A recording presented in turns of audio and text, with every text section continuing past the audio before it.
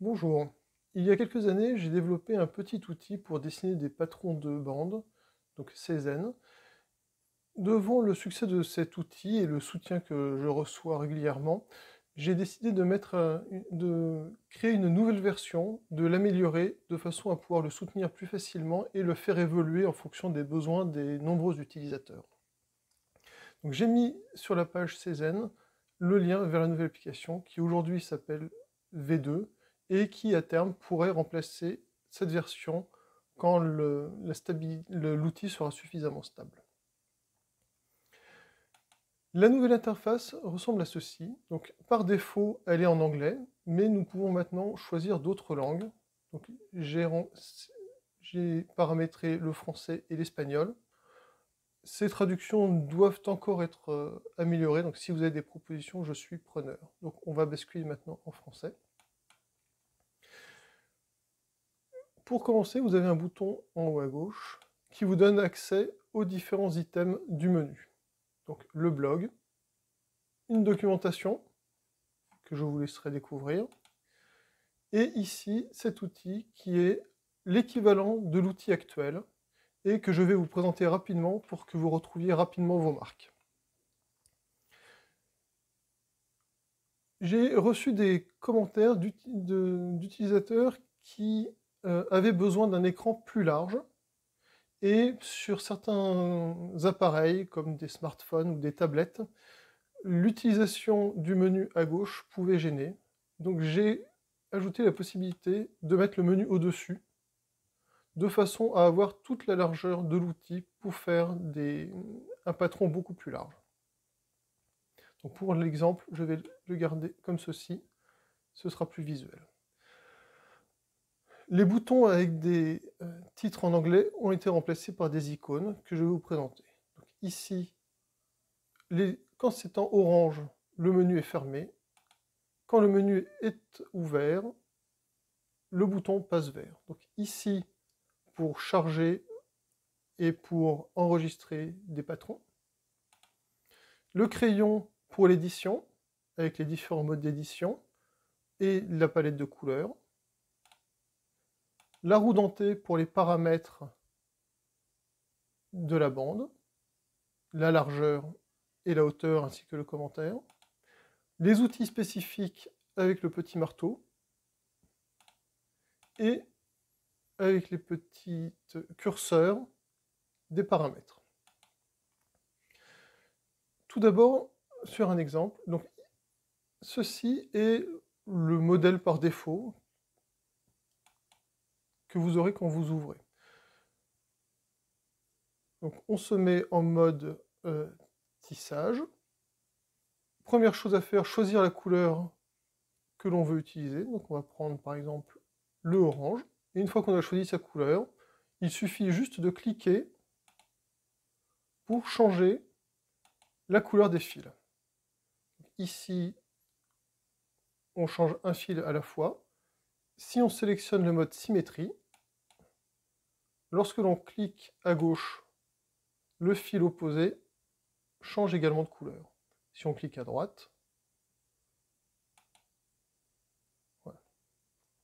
Nouveauté de cette version, un bouton retour en arrière. Là, j'ai changé quelques couleurs de fil qui ne me plaisent finalement pas. Je peux revenir en arrière pour retrouver mon modèle initial.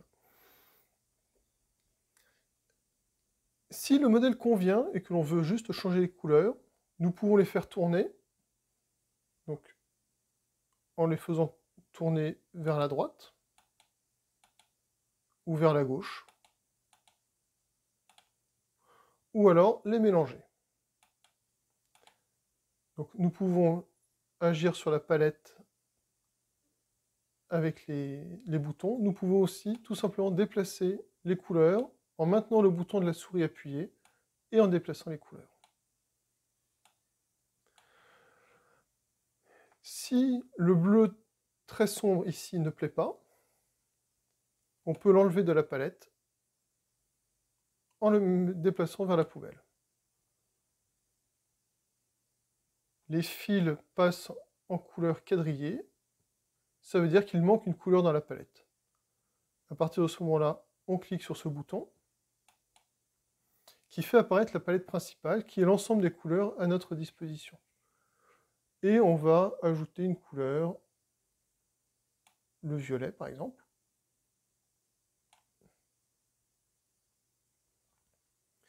Donc, soit en le glissant, soit en utilisant les boutons. Si ce violet ne nous plaît pas, nous pouvons le modifier donc, avec le bouton à 3 points. Et on va choisir un nouveau violet.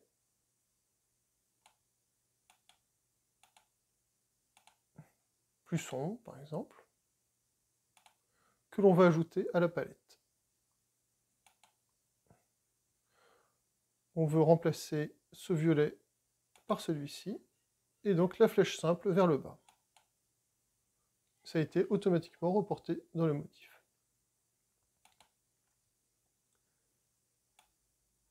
Donc, nous pouvons refermer notre palette des couleurs.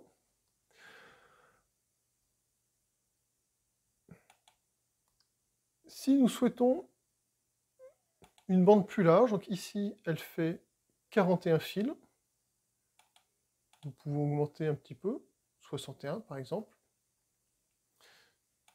rajouter un commentaire,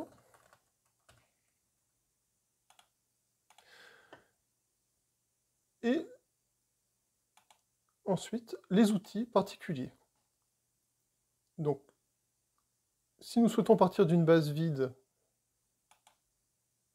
cliquons sur la base uniforme, qui utilise la première couleur de la palette. Donc ici, ce bleu. Une base alternée, ou alors des bases particulières pour des techniques un peu particulières, que nous verrons plus tard. Alors là, nous avons choisi une base. Finalement, nous voulons revenir à notre motif. Donc on revient sur le crayon. Et on revient en arrière.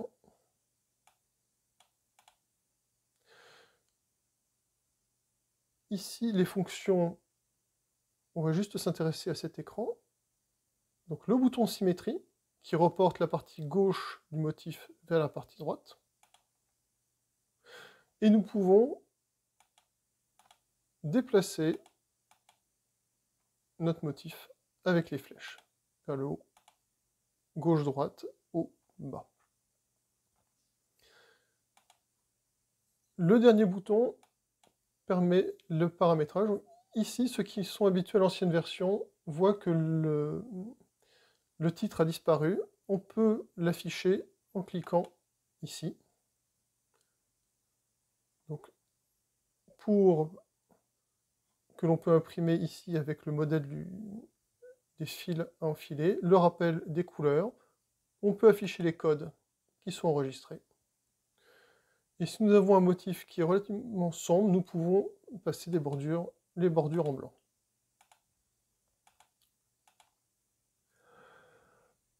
Les paramètres d'affichage. Donc ici, la valeur minimale, la valeur maximale et la valeur par défaut au milieu.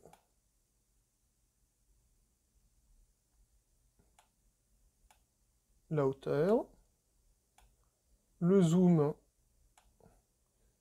et la longueur des pointes.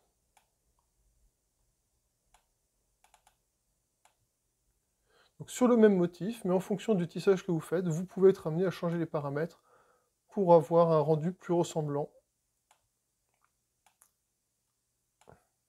Là, je reviens aux valeurs par défaut.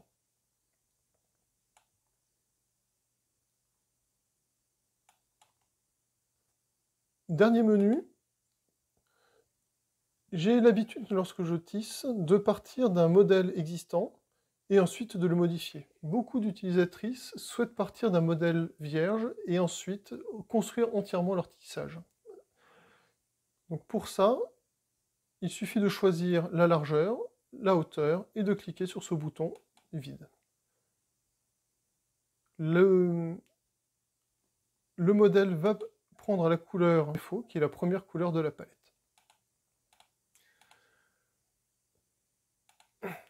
Si vous avez la chance d'avoir un livre présentant des modèles de tissage, par exemple celui-ci que je vous conseille vivement.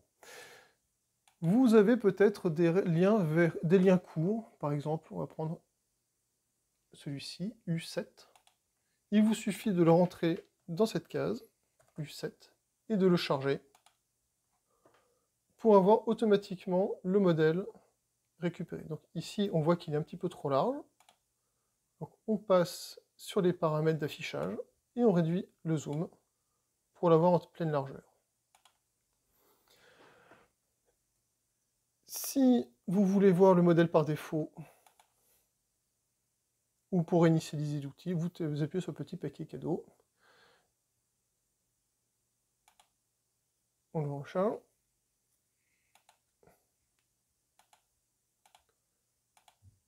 Voilà, donc là, on a modifié notre menu. Nous voulons enregistrer notre outil pour pouvoir le charger plus tard. Donc il suffit de cliquer sur le nuage avec la petite flèche vers le haut. L'outil nous donne un code, FWO, qui nous permettra de retrouver ce modèle plus tard, et un petit code de contrôle qui nous servira à le diffuser via le blog. Fonction que je vais simplifier, j'espère, assez rapidement. Donc, si on clique FWO, nous récupérons notre motif. Dernière fonction, l'appareil photo. Donc, lorsque l'on clique dessus, l'image est directement enregistrée sur le navigateur et vous le retrouvez dans votre menu des téléchargements. Je vous ai présenté succinctement les principales fonctions pour commencer rapidement à utiliser cet outil pour dessiner vos patrons. Si vous avez des questions, des interrogations, des propositions, n'hésitez pas à laisser des commentaires. Je verrai pour y répondre dans une prochaine vidéo et pour approfondir certaines fonctions que vous n'auriez peut-être pas parfaitement saisies, sur lesquelles je serais passé un petit peu trop rapidement. Merci, bonne journée.